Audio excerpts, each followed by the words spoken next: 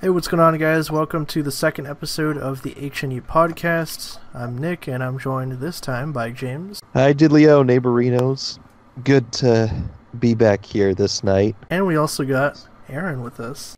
What's cracking, lacking, boys and girls, ladies and gentlemen? Today, an interview came out with Jeff Loeb. He was talking with Deadline about kind of Marvel Television's strategy going forward, because obviously earlier this year they announced a big partnership with Hulu.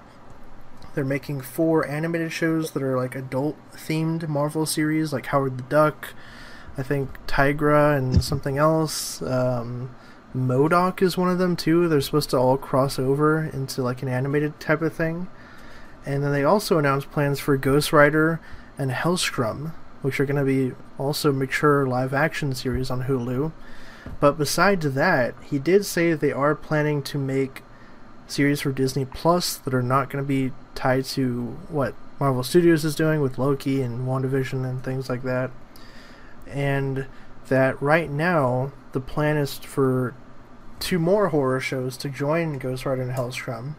So people are speculating, okay, what could be the other 2 shows? Could it be like Man-Thing or Tomb of Dracula or like Werewolf by Night or some kind of obscure supernatural character from Marvel's library?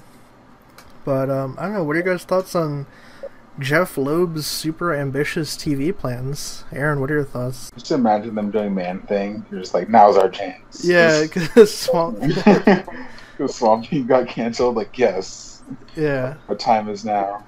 I think it's pretty cool. I mean, I don't know what they would be doing, but like, I'm game for whatever Marvel TV has to offer. You know, I haven't seen all of the Runaways, but I like what I have seen so far. Yeah. So bring on more Marvel. Bring it on. But it is Jeff Loeb, though. The Lobster, yeah. He said that like Humans was good. Ooh, okay. I mean, he may not have good opinions, but some of his shows are good. Some of the stuff he's produced is good. Right. Like Agents of S.H.I.E.L.D. Agents of S.H.I.E.L.D. started off bad, and it's only gotten better. Okay. I guess. James, any thoughts, though, on the Marvel TV plans for expansion? I think the one I'm looking forward to the most is Howard the Duck. Yeah. Just like because like you could pretty much do anything with Howard the Duck. Like, it's that insane of a character and an idea. I think actually Kevin Smith might be attached to that one. I think would be kind of funny is if they reference the 1980s Howard the Duck movie. Yeah. In some way, because and you know, correct me if I'm wrong, but part of Howard the Duck story is like he goes to different universes and different dimensions. Mm-hmm. I know that Howard the Duck and Spider-Man had a crossover with Savage Dragon. Oh yeah, they had a crossover. I remember that. And then the creator of Howard the Duck sort of finagled his way into getting Howard the Duck into the Image universe because he like made a clone of him, and Spider-Man took one, and Savage Dragon took one, and then the real Howard the Duck is apparently in the Image universe, just with a different color. Yeah. It's really weird. Learned it on NerdSync. You guys should check that channel out. It's really good. Puts in a lot of work if you like comic book history of like publishing and whatnot. Yeah. If that's your jam. And you got to get Seth Green to do the voice, Yes. like he did briefly in the Guardians movies. No, Jim Carrey. Jason Mewes. That's the next Jay and Silent Bob project. Yeah. No, but I mean, really though, I'm looking forward to seeing what they do. I have to see something like tangible from these shows first, because right now it's just like, oh, we have all these announcements like Ghost Rider's coming and all these animated shows. Like, I have to see a trailer, I have to see footage, I gotta see what is it gonna look like, because I don't even know.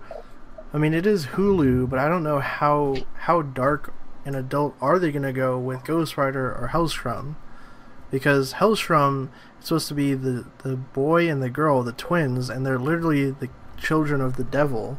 So it's like supernatural type stuff. So I don't know. I just gotta see what it's gonna be like, I guess. Yeah, I was gonna say, like, with D23 coming up, they might share something, but on the other hand, like, if those shows are meant to be, darker and on Hulu, they may not, present info on that. I think D23, they're mostly gonna talk about the shows that we had for Disney Plus. I think Loki, and Right. Falcon, and stuff like that. Right. I think they're gonna be talking more about the stuff that's more mass market appealing. Right. And Mandalorian too, hopefully. And The Mandalorian. Yep. But yeah, I mean, going back to Marvel TV though, I think, I don't know, in terms of like the supernatural characters, I'm really glad they did not get Blade, because that was a rumor for a while too that Jeff Loeb and Marvel Studios were fighting over who would get Blade. It's like, he wanted Blade to cross over with freaking Ghost Rider and all that, but I'm so glad that Marvel Studios got him, because I'm like, dude, I do not want to see a TV version of Blade, because that's what happened with Sticky Fingers, Daredevil and Punisher and stuff. Like, those characters are meant for the big screen. Yeah, but the last time Daredevil was on the big screen, well, it could be better though. If it was under Kevin Feige, because then we could get Daredevil and Spider-Man and crossovers and stuff. So yeah, because we got to remember there was a time before Kevin Feige, where a lot of the Marvel movies were hit and miss. I think the best ones were Sam Raimi's Spider-Man movies. Yeah, remember Elektra? I own it on Blu-ray. I don't even think I ever saw Elektra. Good. Nope, don't remember that one at all.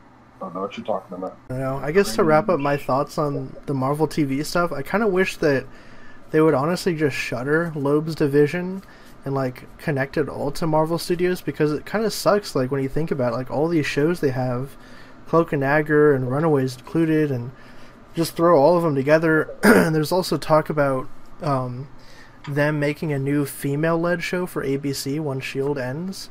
So it's like you have all these shows, but they're not really all connected to the MCU. But yeah, anyways, I think that's going to round out the episode. So let us know your thoughts down in the comments below. What do you guys think of the news and stuff we talked about, Marvel TV's expansive plans? If you want to follow me on Twitter, you can find me at who's_Nick. James, where can the people find you? So they can find me on Twitter at Hair Beverage, or they can also find me on Instagram at Bevs1865. Aaron, where can they find you at? They can find me in a trash can. They can find me. They can find me in your local Carl's Juniors, but mainly you can find me on the Instagrams at The Real Aaron Alexander. And if you guys want to ask us questions for next episode, you can tweet at our main account at HNE Social. And yeah, we'll catch you guys next time.